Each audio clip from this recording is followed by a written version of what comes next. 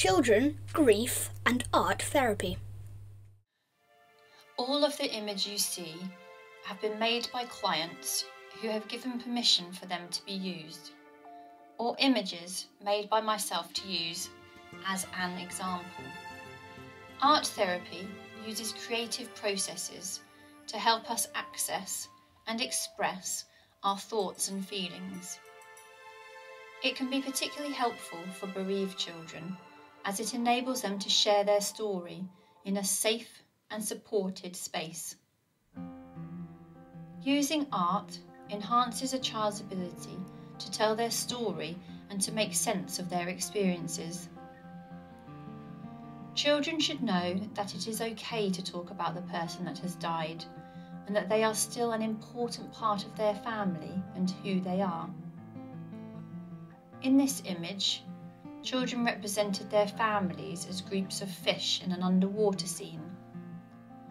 This gave the children an opportunity to share stories and memories about their loved one who had died. Art therapy gives children the opportunity to express their grief through art making, helping them to understand that their feelings are normal and that they do not need to hide them. Grief can feel overwhelming and confusing. Creating images allow children to express emotions like fear, anger, or worry. I encourage children to explore these complex feelings on the page rather than holding them inside.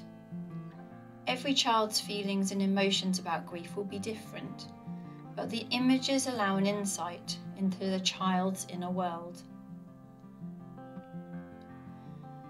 During a children's group session, we explored all the different feelings and emotions that we experience by using emoji faces. This allowed the children to talk about all their different emotions and to understand that they are all normal feelings to have. We also talked about who might be best to share these feelings with, especially all the big ones connected to the death of their loved one. Often the pain of grief can be so much that children cannot find words to describe their feelings, but the use of art materials allow a child to explore these feelings in colours, shapes and textures. This image, made by a child in a session, shows what grief feels like to them on different days. For this child, a green day is when they have lots of different feelings all day. The red days are when they feel okay most of the day, but they might have a few big emotions that visit them that feel out of control. They talked about the yellow days being days where they don't know what they feel and things feel a bit confusing. The pink days are when good things have happened and they haven't thought about their grief. And blue days are days when they just feel sad. This image allowed us to really explore what grief was like for them, but most importantly, they were able to share this with their parent, and it gave them a way to let them know what kind of a day it had been. The process of making art is as important as the final image created.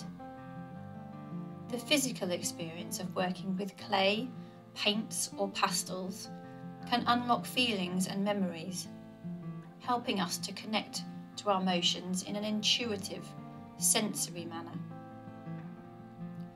Here you can see how a child can work with wet clay, the sensory feedback from squashing or squeezing it, pounding a fist into it, or making it smooth and silky, allow connections to feelings and a way to regulate the bigger overwhelming emotions grief can bring. Continuing the bonds the child has with the person that has died is an important part of their grief, along with the adjusting to their absence. I often use storybooks in sessions. The Invisible String is a story about connection and a great way to introduce an art activity that helps the child stay connected to the person that has died. You can see in these images how unique those connections are to the individual child, and this gives us once again an opportunity to share memories and talk about their loved one.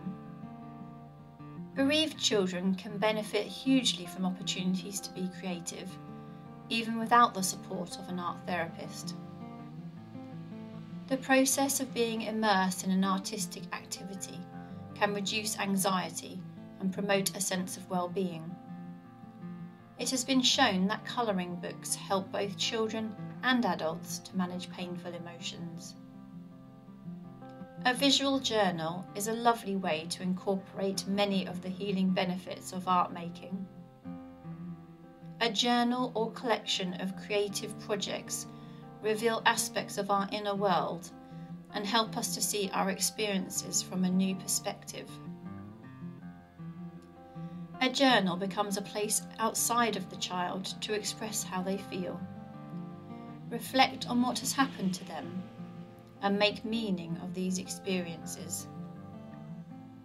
The images made over time by children, either in a therapeutic space or at home, allow the child to look back, to recognise that their emotions change over time, and that the images gave them the ability to tell their story.